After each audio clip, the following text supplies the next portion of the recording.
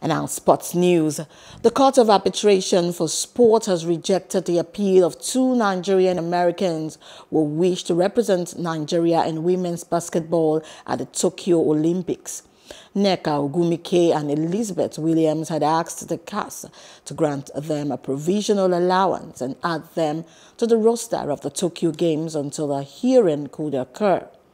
The pair had been notified last week by FIBA that their petition to play for Nigeria had been denied because they played for the U.S. national program for too long. Hello, hope you enjoyed the news. Please do subscribe to our YouTube channel and don't forget to hit the notification button so you get notified about fresh news updates.